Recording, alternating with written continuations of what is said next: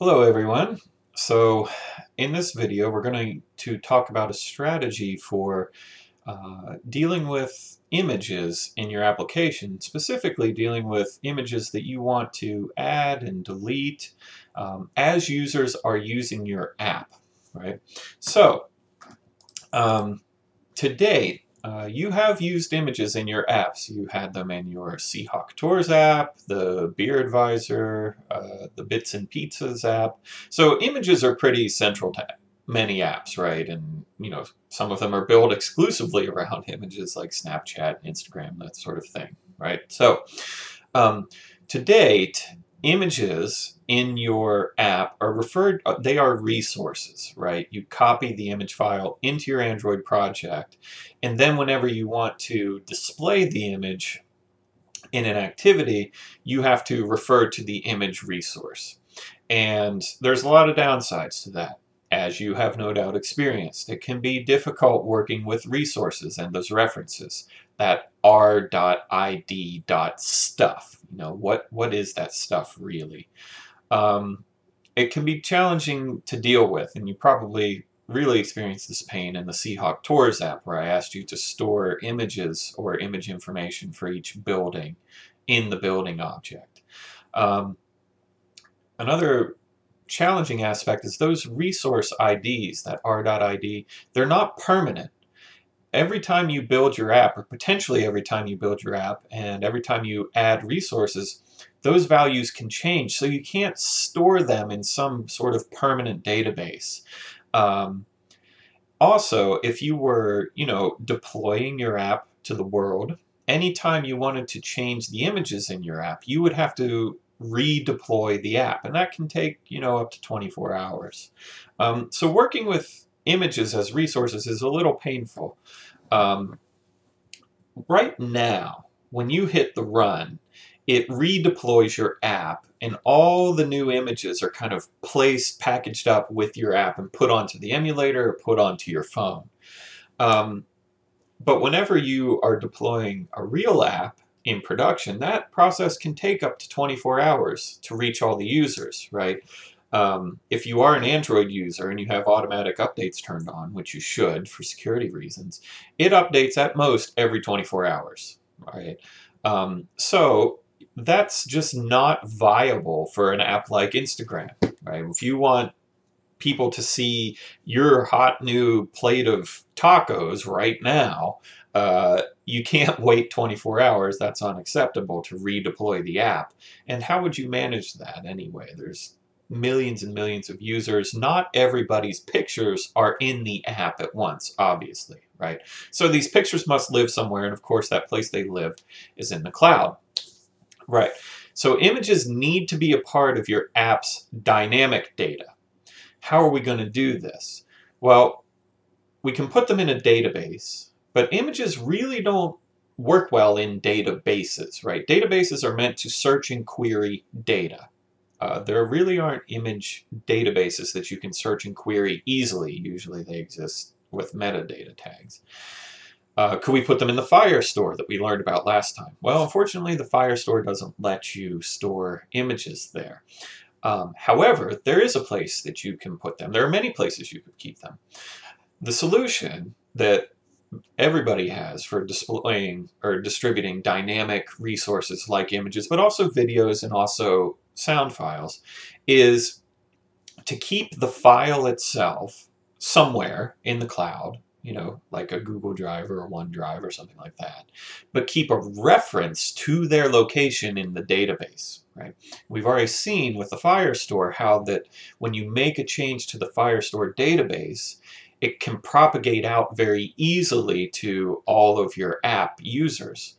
So if in the database we can keep a reference to where the image lives somewhere on this planet, we can then tell all of our users, hey, there's this new cool picture out there, and it's located on so-and-so's Google Drive, go grab it.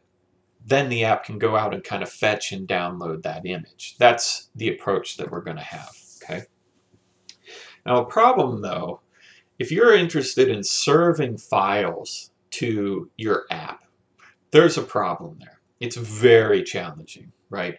Think about Instagram, right? I don't know what the most popular person on Instagram is. It's probably some celebrity I don't really care about. But look, they take a picture of their cute kid's latest $5,000 onesie and they want to show it to everybody, right? And they've got 3 million followers, 30 million followers. I don't know. How are you going to send out 30 million copies of an image at once? Challenging, right? You need to be able to scale up quickly. Also, not everybody's connection is reliable or good to begin with. You're sending out 2 megabyte files, a nice picture. It's not trivial, right? Think about 2 megabytes times 30 million users. That's a lot of bandwidth you consume just for one picture to get it distributed to everybody, right? So the other issue is files, especially images, can be large, right? And this is a problem that faces you, the developer, telling your app to, hey, every time I open Instagram, I want you to go download all of Kim Kardashian's images. If your app downloads all of her images every time, you're going to be wasting a lot of your data, right? So the solution to this is caching, right? So you download the images once, and then you only re-download them if they have changed. This is called caching, where you just kind of store something and repeatedly read from it and only update it when it changes.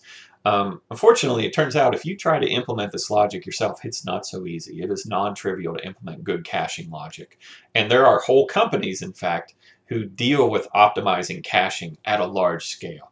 So, what are we going to do? Let me talk about a solution for you to use in your apps for your term project. We're going to use Firebase storage. Firebase storage is file hosting up in the cloud. You get 5 gigabytes for free. You can download a gigabyte a day, 20,000 uploads a day, 50,000 downloads a day. That's a fair amount at the free tier, right? Especially if your images are short. So you're not going to run into any image limits or usage limits for this class. But what is it? It's just a file host in the cloud where you can put stuff. Nothing more complicated or more simple than that. All right, so how are we going to put images in our cloud storage and have them like dynamically update and push out to our app, right? So here's the strategy we're going to follow. We've got the Firebase storage, the Firebase cloud storage service. In it, you have this concept of buckets, and a bucket is a directory, right? In the free tier, you get 1 free bucket, kind of the home root directory for your app. Now you can have subdirectories within your bucket. It's fine. And here's where you're going to put your files, right? Again, you can store up to 5 gigabytes of files. On the other hand, on the other side, we've got the Google Cloud Firestore, or excuse me, the Firebase Cloud Firestore. As we talked about last time, you can have different collections in there. So we're going to have a collection in there, and this one, in our example project, it's a collection of plants, and each plant has a name, and each plant has an image file associated with it. And the image file, these are both just strings. This image file, though, is going to map to a path over here in the Firebase storage bucket to the appropriate image, right? So this is just data stored in the Firestore, right? But when we are using this in the context of our app, the first thing our app will do, we're going to have an activity. Let me kind of paint the picture for you. We're going to have an activity that shows pictures of plants. You can click on a plant and get a new picture from a different plant. That's all it does. So the way our activity works is first we're going to get the collection of plants, get the data from the Cloud Firestore. It's going to send it back. And then our app logic says, okay, the first plant I want to show is the Venus flytrap. So we're going to use a library called Glide. Glide is a very popular library, been around a long time. It does image downloading and caching for you, so you don't have to handle that logic of downloading and caching the thing. So we're going to tell Glide, hey, go to the Firebase cloud storage, get this image file, images.flytrap.png, and return it.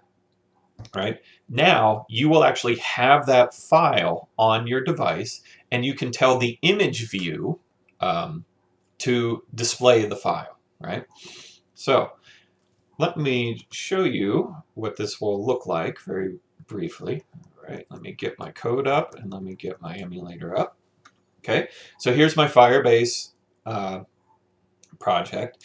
The first thing you want to do, if you haven't already, make sure that you have a user in here and sign in with that user.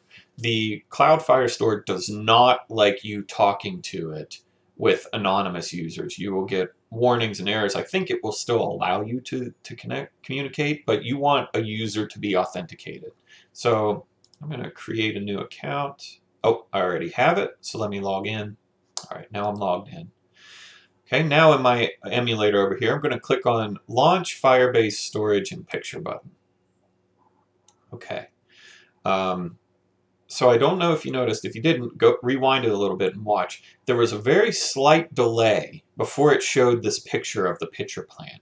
Okay, and that slight delay was the activity going out to the Firestore, getting the data for all the plants that I can show. I can show a couple here by clicking on them. Right, they rotate around. Getting the data for the picture plant, and then Glide calling up to the Firebase Cloud Storage and downloading that image, right? Once the image was finally there, it popped up on the screen. So there was a slight delay. Now you'll notice as I click through this, they show up instantly. And that's because Glide, our Glide library, is caching these images. It's not re-downloading them. It's just pulling them off the disk. Okay, but let's go over to the Firebase project for a second. Here's the project overview. We're going to click on Storage. Okay. So in storage, this is my storage bucket. This is the default bucket. You get one bucket per app. And that's fine. That's all we need. I've created an images directory here.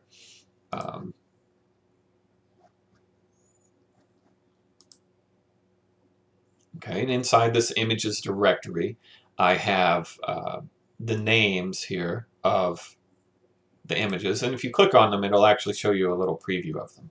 Right, so uploading files is pretty easy. You just do this and pick the image. Okay, that's it. That's all that's in my bucket. Nothing more magical than that. I've got a directory and I've got some pictures.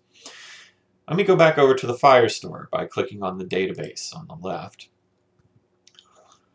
You can see I have two collections here. I have the people collection from last time when we were manipulating the Firestore, and then I have plants. And inside the plants, I had to add documents corresponding to all the plants I want to display with their name, and then the directory, the location in the storage where this thing is found. Okay. Let's switch over to the code for a second.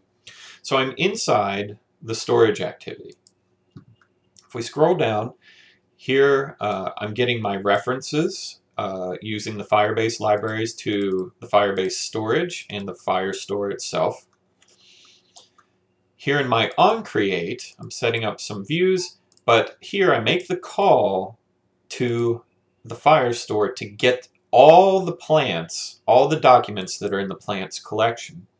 Once this is successful, onComplete, if it's successful, I convert each plant document into a plant Java object, which I have defined over here. Plant Java object is plain. It doesn't do anything. It just holds the name and a string that's the location of the plant in cloud storage.